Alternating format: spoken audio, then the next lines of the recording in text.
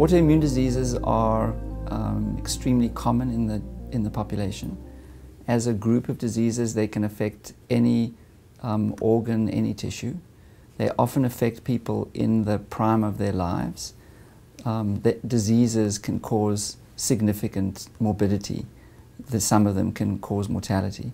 So as a problem in the world, autoimmunity is a great one which needs understanding and solution. Johns Hopkins has a long history in studying autoimmune diseases. Some of the early founders of Hopkins were interested and noticed autoimmune diseases, so it's really in our DNA to study these diseases.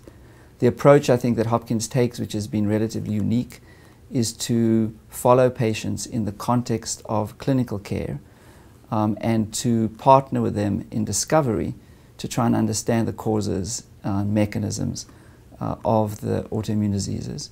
We do it across the spectrum. The environment is really incredibly interactive, synergistic one. People who are interested in the autoimmune rheumatic diseases like lupus and myositis and scleroderma, interact with people who are interested in autoimmunity in the kidney, autoimmunity in the nervous system, autoimmunity in the endocrine system, generating a lot of collaboration and synergy.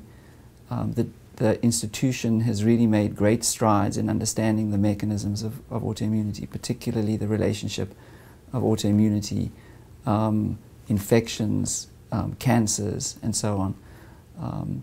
I would say that we are in a golden age of studying autoimmunity. The tools for dissecting the mechanisms of complex human disorders have changed dramatically over the last decade, and autoimmunity finally is in this phase when really big strides are going to be made in terms of understanding, preventing, and curing these diseases.